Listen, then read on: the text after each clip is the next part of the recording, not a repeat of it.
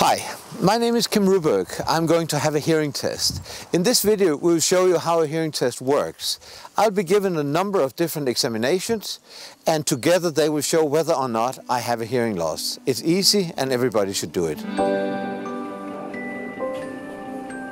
The hearing care professional will start by asking you some questions relating to your hearing, such as how you experience your hearing, if you have been subjected to loud noise or other incidents, if people in your family suffer from hearing loss, or whether you hear better in one ear or the other.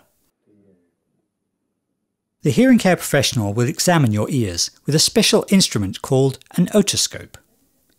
With this examination, the hearing care professional can find out if there are any problems in the ear canal or with the eardrum.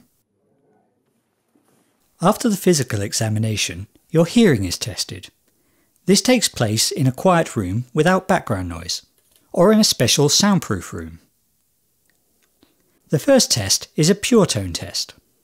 A pure tone test tests your ability to hear a number of different pure tones, using a pair of soundproof headphones. By placing a small bone conductor behind your ear, the hearing care professional will, in some cases, carry out a bone conduction test to measure your ability to hear pure tones. The bone conduction test will reveal if there is a problem in the middle ear cavity. Next, the hearing care professional will test your ability to understand speech.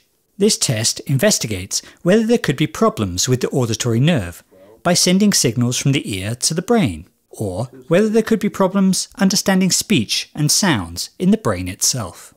The last examination is called tympanometry. Tympanometry, which is completely painless, tests the condition of the middle ear and the mobility of the eardrum.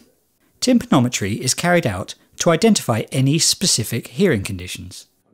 The results of these tests are presented in an audiogram, which will show the degree of your hearing loss and if you could benefit from hearing aids.